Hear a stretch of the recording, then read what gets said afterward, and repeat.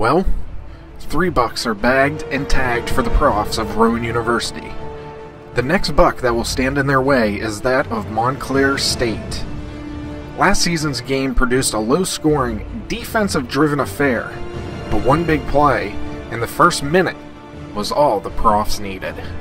It'll be a handoff. Marcelin with room midfield. Look out!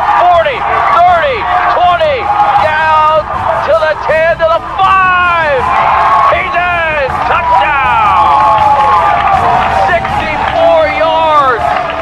The Red Hawks are a team that has given Rowan fits in the past and have a 30-23 record overall against the Brown and Gold.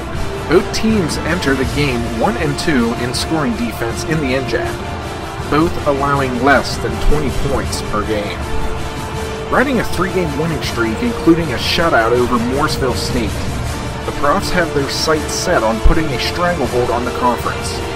But one false move, and the big buck escapes unscathed.